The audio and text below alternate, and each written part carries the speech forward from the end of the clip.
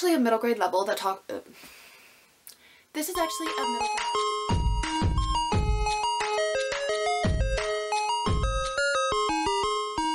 Hello everybody, it's your girl Jay, and today I am here with my April wrap-up part 4 out of 4 for 2021. I read a total of 20 books this month, so I split it up into 4 parts. So if you're interested in the other 15 books that I read this month, then they will be linked down below and you can check them out. And without further ado, let us get started.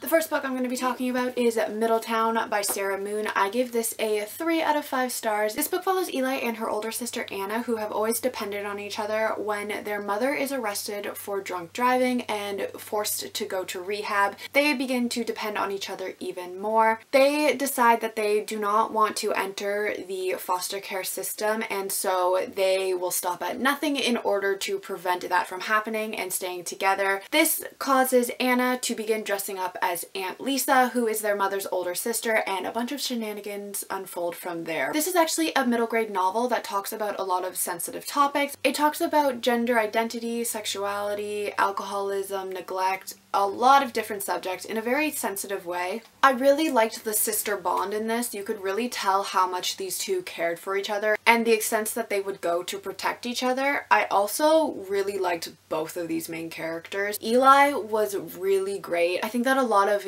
teenagers will be able to see themselves in Eli and the struggle of trying to figure out who they are. The book was a very quick read, like it is very short. The writing flowed very nicely, so I did finish it in one sitting. I did enjoy it for the most part. I did end up giving it 3 out of 5 stars only because I think that it was very surface level on the topics that it discussed, but I do think that it could have been deep dove into a little bit more. It's probably because it is a middle grade novel, so like you don't want to, you know, throw all this stuff at a young teenager, but I do still think that there was a lot of potential that could have been looked at more with this. But yeah, it was enjoyable. 3 out of 5 stars. Like I said, I think a lot of people will be able to see themselves represented in it, so I definitely think that it is an important book and you guys should check it out when it comes out in April 2021, so it should be out by now. The next book I'm not going to talk too much about because I actually have a full reading vlog up for it, so if you want to hear my full thoughts on it, check that out. But it is Shadow and Bone by Leigh Bardugo. This is the first time I read this book, so it was a lot of fun. I gave it a 4 out of 5 stars. Like I said, if you want to hear my full thoughts, then check out that vlog, but I enjoyed it. Next up is Sorcery of Thorns by Margaret Rogerson. I gave this a 4.5 out of 5 stars. This follows Elizabeth Scrivener, who grew up in a magical library full of magical grimoires. She wishes to become a warden, which is basically a protector of the library and the grimoires inside. One night there is an attack on the library and one of the grimoires escapes. Elizabeth takes it upon herself to protect the library, but then a tragedy strikes and she is left the sole suspect in the crime. So she joins Nathaniel Thorne, who is a powerful sorceress, and his demon servant Silas in order to try to clear her name, prove her innocence, and prove who actually committed the crime that night, and it's like the story of that. Elizabeth is probably one of my favorite characters of all time. She is like a badass, sword-wielding, tall girl, so she's my kind of girl. Nathaniel was wonderful. He was very moody, brooding, sassy, sarcastic. I loved his character. He was also dealing with a lot of emotional pain, so that was interesting to dive into. I just think that the banter between these two was really well done, and a lot of the time I was laughing at what they were saying to each other. They just made my heart really happy. I also really liked how the romance was more of a slow burn. There was a lot of tension between the two. I did not exactly enjoy that Elizabeth is 16 and Nathaniel is 18, so it's kind of like, I mean, it's fine, but Elizabeth is also like a child still, so I don't know. 16 and 18 are a wide range to me, just because when you're 16, you're still a little baby. When you're 18, like, you know a lot more than you did when you were 16, at least in my opinion you do.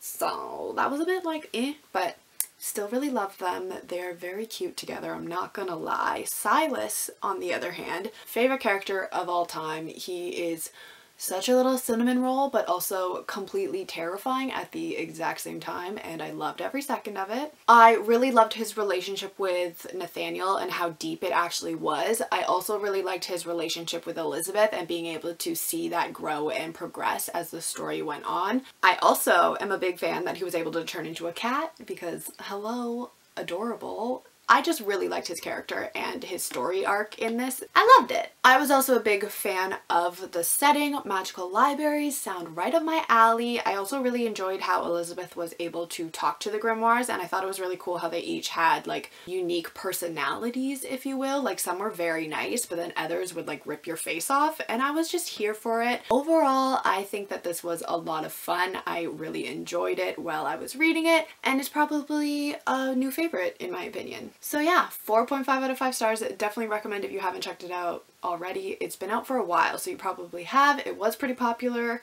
when it first came out, so I'm assuming you probably have read it, but if you haven't yet, please do because it's a lot of fun. The next book I have is Grown by Tiffany D. Jackson. I gave this a 5 out of 5 stars. So this follows 17-year-old Enchanted Jones who wants nothing more than to be a singer. One day at an audition, she is noticed by 28-year-old Corey Fields. He is an R&B legend and he promises her the world. She is over the moon ecstatic about this. She is so excited to get started. She falls very deeply for Corey until she meets the not so nice Corey, and it's like the story of that. Right from the very first chapter of this book, the prologue is literally like 2 pages long, and I was hooked on this story. It is so addictive, like you fly right through it. The story is loosely based on the allegations against R. Kelly, as well as things that happened to the author when she was a young woman, so it was very surreal to read. The book is very heavy. It deals with